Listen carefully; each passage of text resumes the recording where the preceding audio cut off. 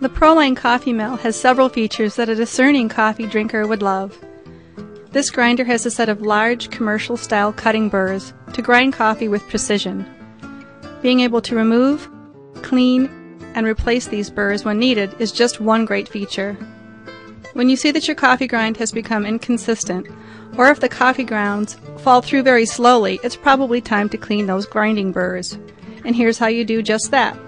Keep in mind that it's a rather messy job, so get a towel or two out first. Then unplug the grinder. Remove the bin and the hopper and empty the bin of any beans that might be hiding in there. And turn the faceplate screws to the left to remove them. Then remove the entire faceplate and set it aside. Now you can see the back of the cutting burr. You'll need to remove that burr, and if there's a lot of grounds packed around it, it can be a little tricky. I usually smack the back of the grinder and gently scrape the grinds from around the burr with something like a toothpick. Now be ready for the messy part. You'll find coffee grinds as well as some small beans can wedge themselves in the grinder.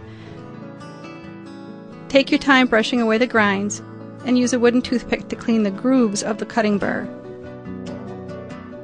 Get everything cleaned up and ready to reassemble, but there's a trick to that. With the grinder lying on its back, drop the cleaned burr into the opening. To be sure that you have the burr in there correctly and completely, you need to rotate the burr until you see it fall into place. It seats itself, and when you press on the burr, there's a little bounce to it. Now you're ready to put the faceplate back on. Turn the screws at the same time so one side doesn't seat down before the other. If that happens, you'll find that the grinder can clog quickly. So now you have your grinder all cleaned up and ready to grind.